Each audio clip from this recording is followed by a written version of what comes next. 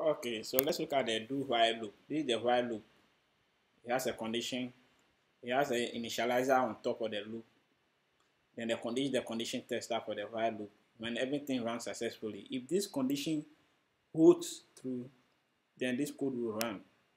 So the while loop, the starter is before the loop, and inside the bracket here is the condition tester. The while loop will only run if this condition is always true, and this code will be what executed. So let's look at the do while loop. The for each loop is used to iterate through resources or objects.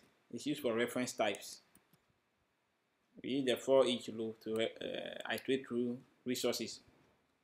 Or when we say resources, we are referring to objects, classes, and all those arrays, classes, and all those reference types. So you use the for each loop when you are doing arrays or you want to iterate through a reference type. So let's say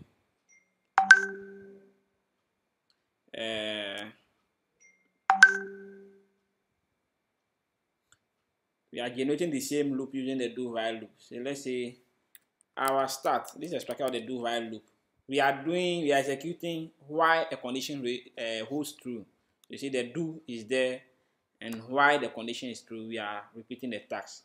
So the start of the year, as I said, 1990. So you see, yeah, displaying the year, then a break tag,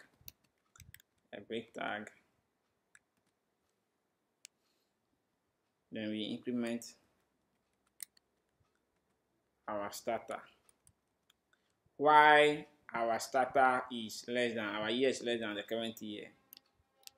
And do while is also very simple. It's less than or equal to the current year. So this is the structure of the do while loop. We have the start on top, then the condition that must be executed, the block of code that must be executed in the do while brace. Then after the brace, then we bring our condition tester. So the opposite of the while loop is the do while loop. We execute the code first before we check the condition. That's the do while loop. The code is executed so that we check the condition. So when we are about to execute this code again, we have to check if this while statement is true before we execute. So we run this. We are expecting the code to give us from 1990 to what? 2020. You see the same thing, 1990 to what? 2020, because we are using the date function and we are getting the current year from the system using the date function. So the do while loop, the condition to be executed is in the block of code to be executed is in the do while brace. After that, we bring our condition tester. So this code will always run if this condition here holds true. So that's the do while loop. And then as I said before, the for each loop is used to iterate to reference types. Example reference type is an array. Okay, so if I have an array like student, which is an array, either if you are using newer version of PHP, you can do this. If you are using PHP 5.4, you can be doing this. You can use the longer, you can say it's equal to array.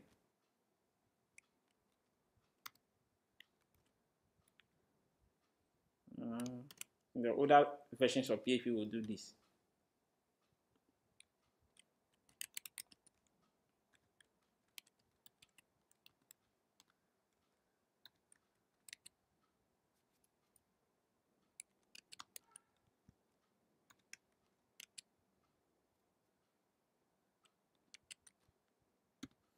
The same as this, same execution. So when I am reading an older version of PHP code, you see them doing array this. It is same as this.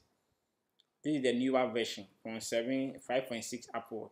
I think from 7.0 upward. This is the new version of PHP array. By the same difference in the syntax, but they are doing the same thing. So we want to iterate through this. Then we use the for each. For each student, $student, this is the structure of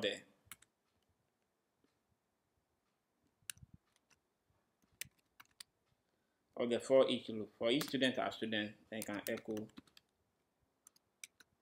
the value and the break tag. Then add a break tag. So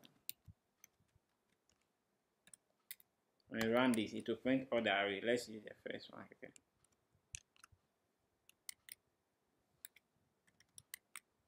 So when you run this, it should print all the students on a vertical line for us. You see. So we use the for each loop to iterate through resources.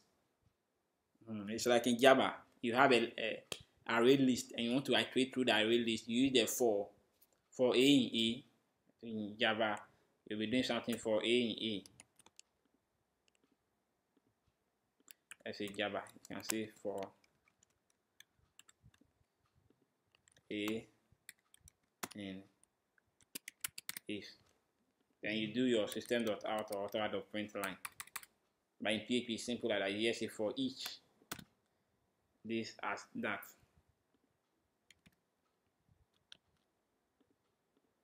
And the same array syntax should give it the same value.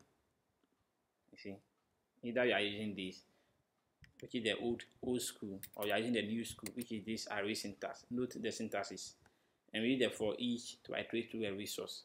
So this is our lecture on our loops. Next time, God willing, we are moving on to functions. So next week we'll start with function. Go and read on function in PHP. You can go to the PHP website to go and read on it, or any PHP resource you find you lay your hands on. So see you next week. Bye.